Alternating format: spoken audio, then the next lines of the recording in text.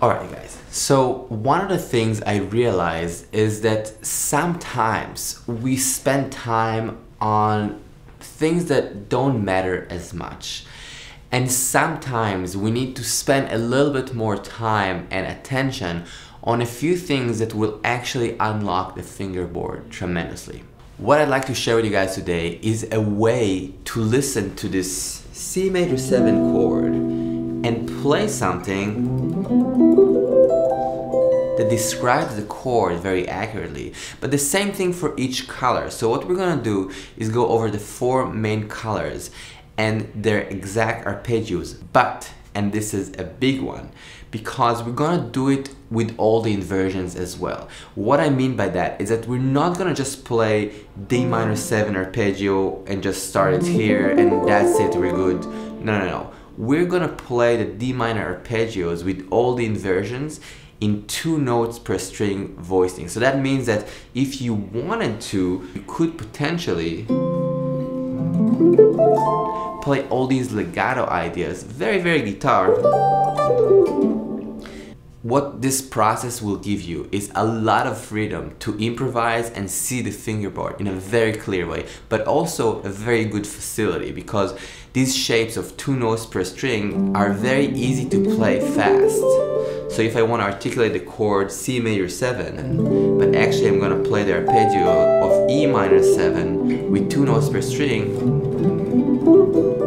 I can get all these sounds that sound really cool and give us these beautiful effects. What we're gonna do is a little bit of work. So I know with YouTube a lot of times people just want to spend 5 minutes and have the revelation of their life, which is really cool. I'm into that.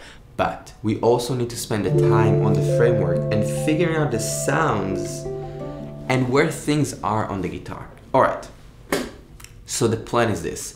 I'm gonna show you each one of the colors. So we'll listen to major 7, we'll listen to dominant 7, minor 7, and half diminished, which is minor 7 flat 5. There is a PDF on my Patreon with all this information, tabs and notation, if that helps. 1. G major 7. We're gonna play this sound and we're gonna play it from the 7, from the 1, from the 3 and the 5, and we're only playing 2 notes per string. So these fingerings are a little different than what you guys know. So it's not the usual, but it will be this one.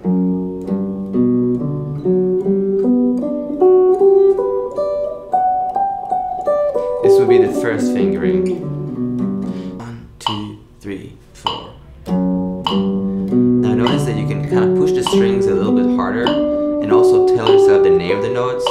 Fa, sol, fa, re, si, sol, fa, si. So you're tagging that information as well. And then doubles.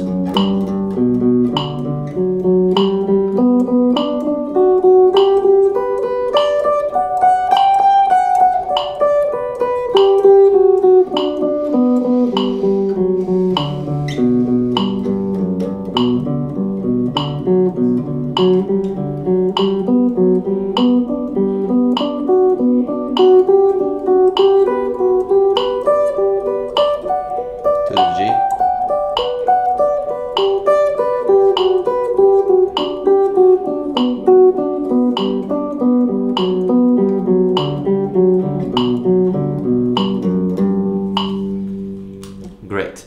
Now we'll do the same thing instead of from F sharp, from G. So the fingerings for that would be this. 1, 4, 1, 4, 1, 4, 1, 4, 1, 4, 1, 4. This is our G major 7 sound.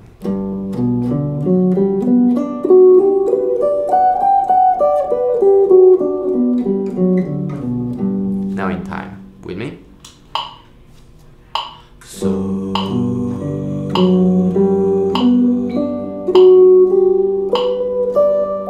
get to that G.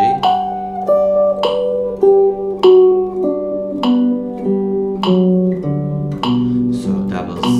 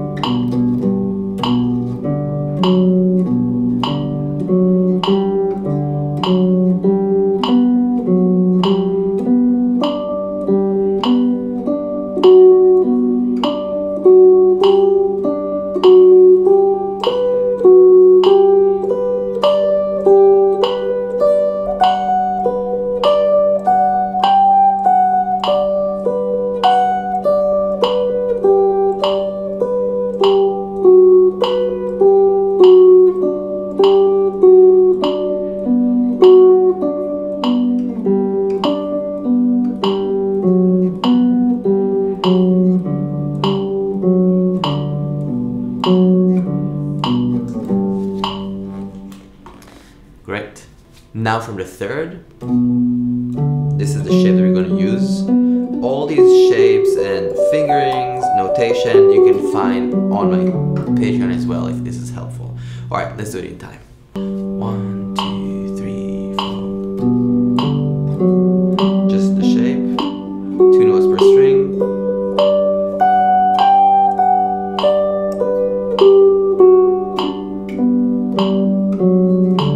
Doubles.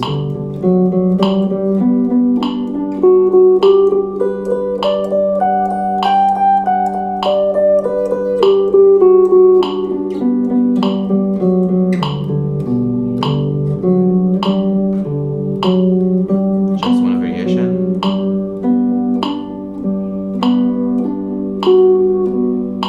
Fa, sol, la, fa, sol, si. Think about the notes and see it.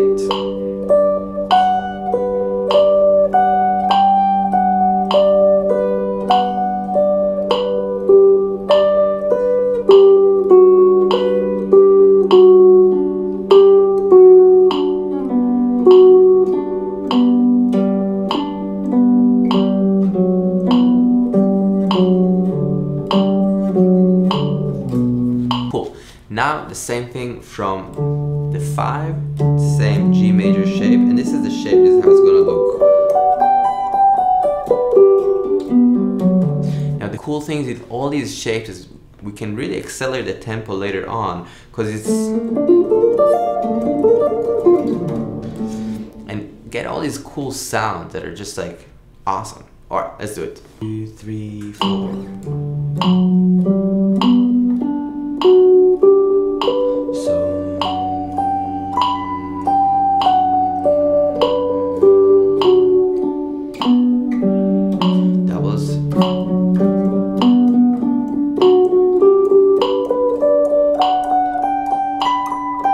Pretty good morning routine.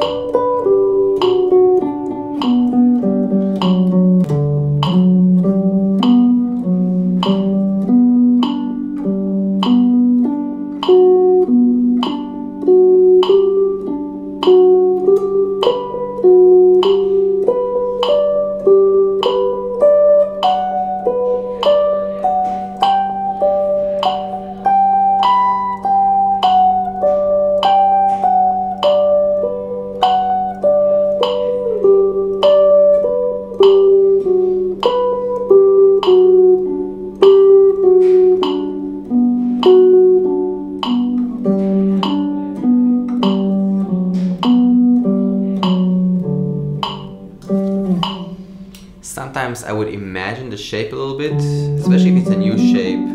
Some of these I practiced more than others, so I need to think more, and then I think whenever that happens, I want it to come to a place eventually that there's no thinking involved.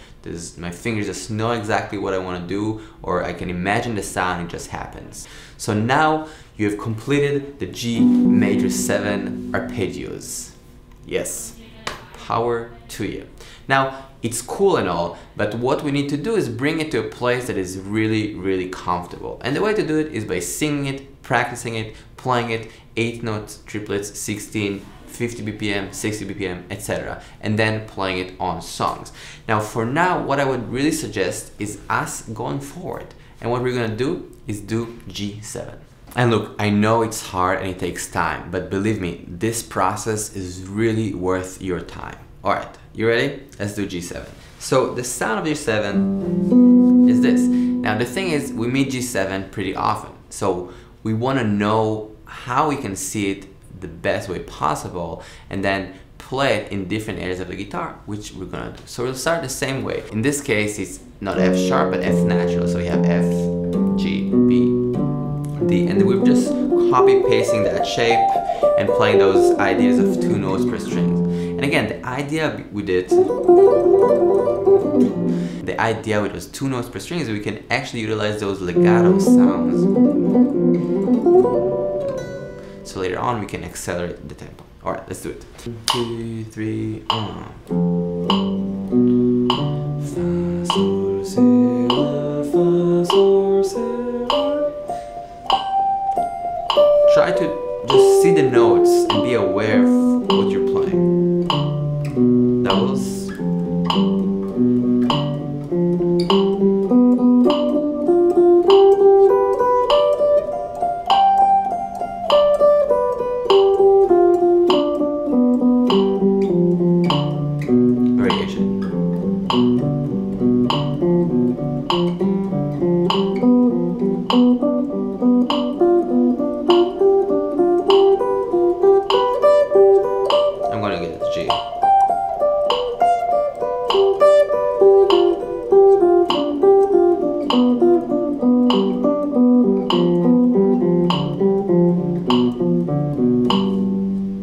First inversion, we'll start from the B as well. Same thing we had before, just with F natural. So the same shape we had basically for the G major 7. Just now with F natural. 3, So, sing with me. So.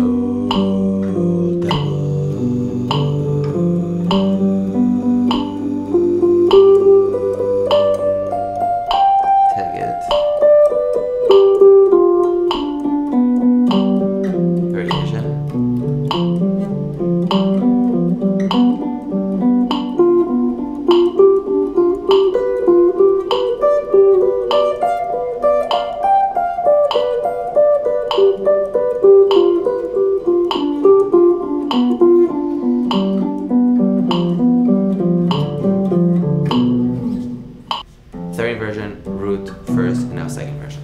2, 3, 4.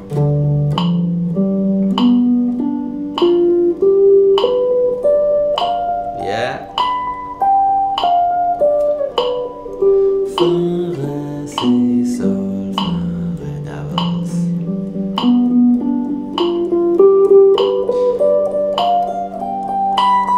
You can memorize the shape, but also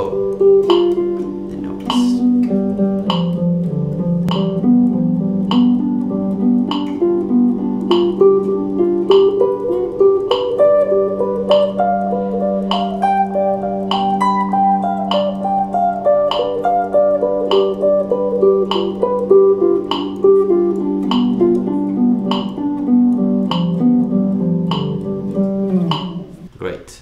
I know it's not easy, so don't worry. These things take time. So if this is too hard, pause the video, check it out, go slowly and understand what you're doing. Okay, 1, 4, 1, 4. This is a minor third, major third. Okay, and I'm just copy pasting this shape. Okay, great. Maybe I want to use 1, 3, 1, 4, just in terms of fingering.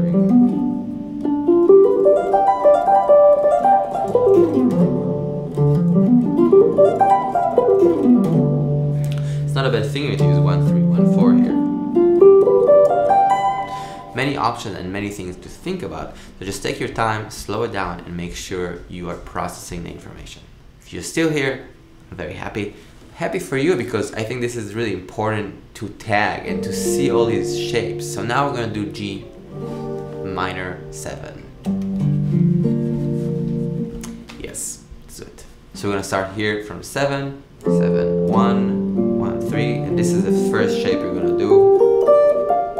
So basically, kind of like 2 notes per string. The chords will accelerate later. For now, let's sing it. 3, 4, fa, sol, si, la, fa, sol, si, la, fa, sol, si, la, fa, sol, fa, re, si, si, sol, fa. That was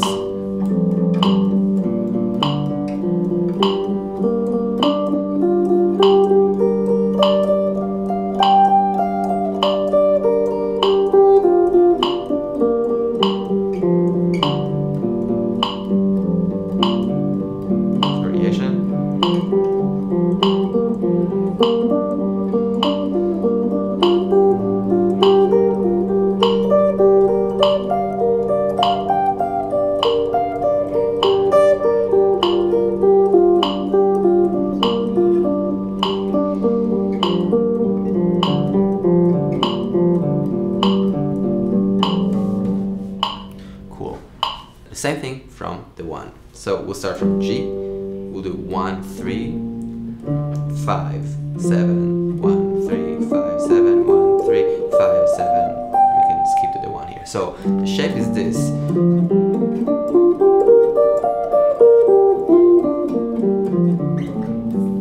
Check it out in time. 2, 3, Sol, si, la, fa. Always reminds me of that WC piece, the girl with the pearl earring.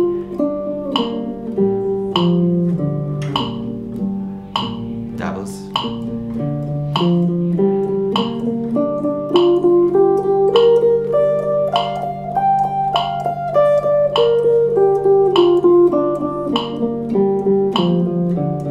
Variation.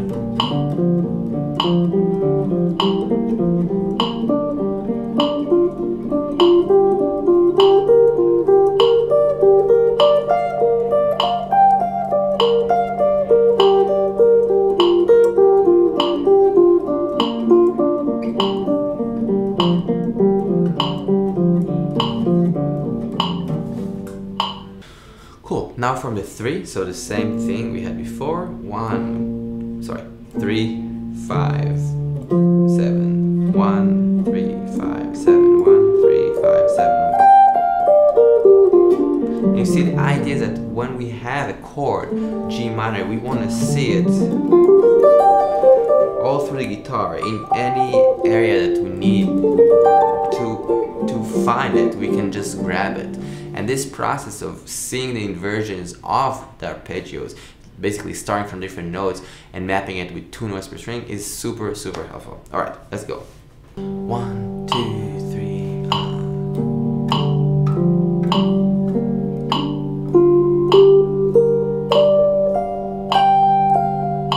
So beautiful. Doubles.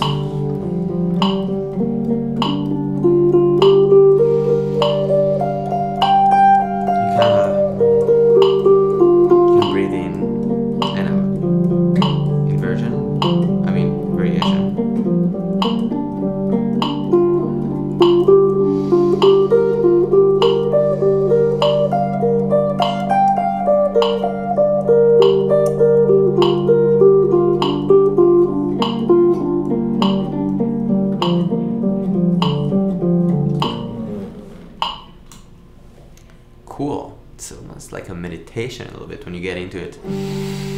All these breathing vibes. Great. Now from D, this is kind of an easy shape if you see this. Let's do it together. 1, 2, 3, so.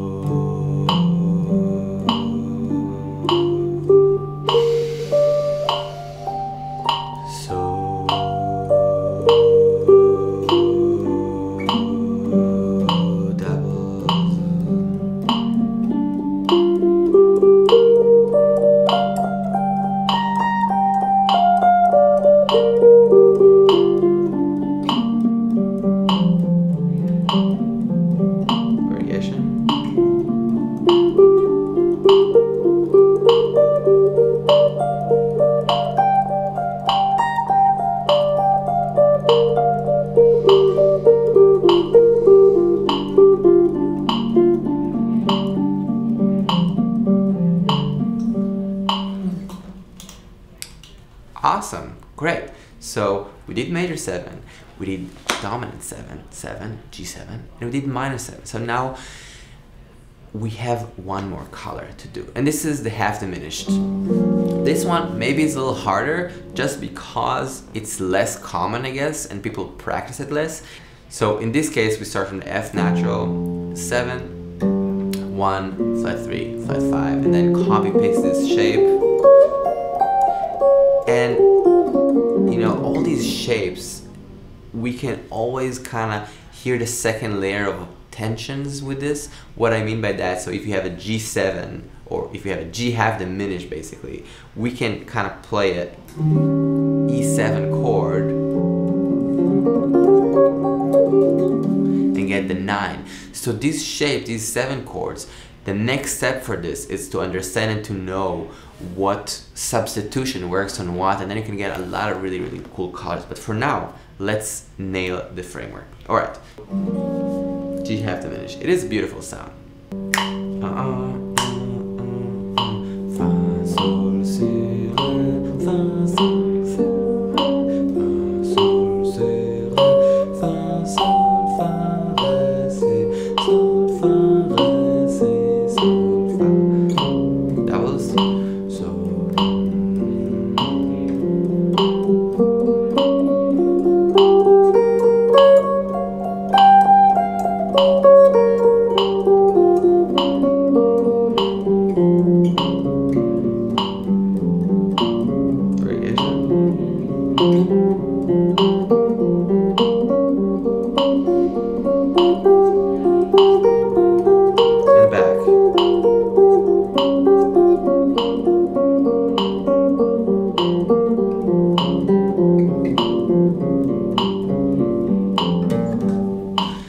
Here I didn't want to jump all the way, because just if I'm doing this variation, it's a very big skip, so I wanted to spare you guys this pain.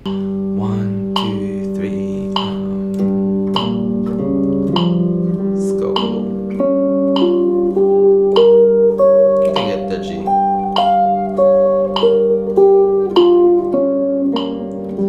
And doubles.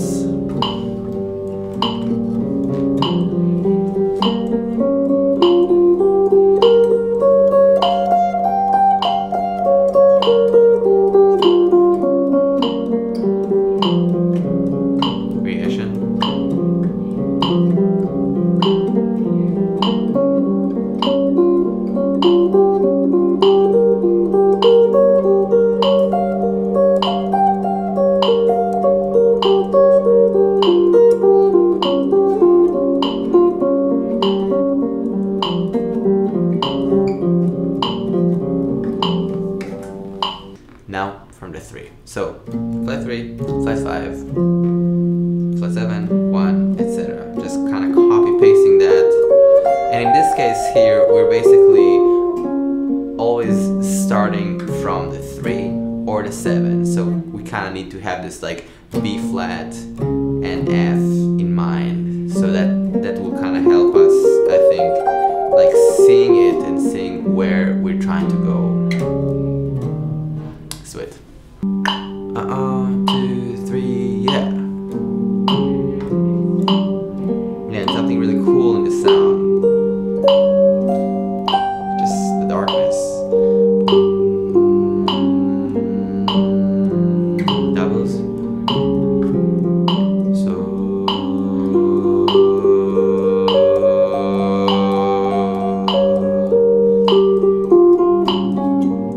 Variation.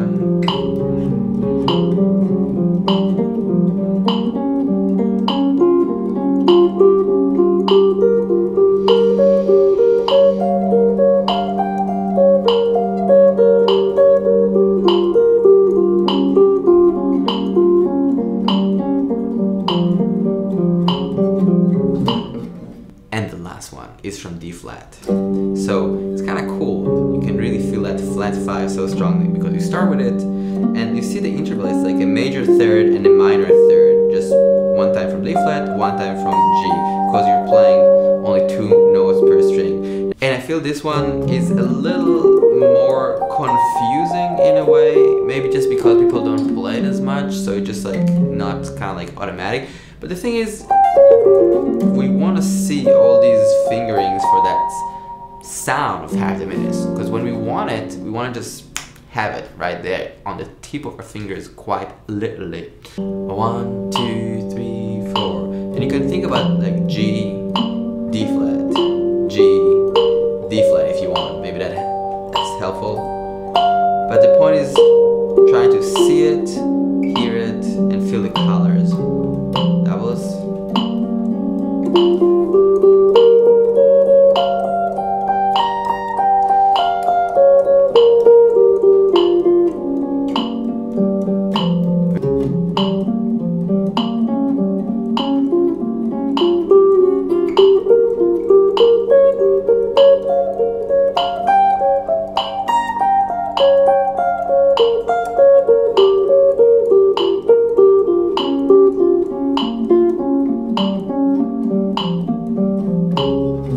Yeah, and I think this one is actually really confusing. So don't worry if this one is harder than the other one. It just means that it's unfamiliar, so it's great. You found something that you don't know.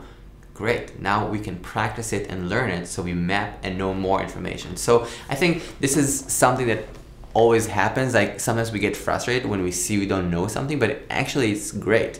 It gives us a really clear roadmap for success or understanding the issue, right? Because if you can't do something and you don't know, you're like, I just can't drive. It's like, okay, that's what are the actions I didn't even know. But if you know that you don't see this like D flat, you know, inversion of the diminished scale or half diminished, you're like, okay, let me check out this sound. Let me understand and try to really map it out.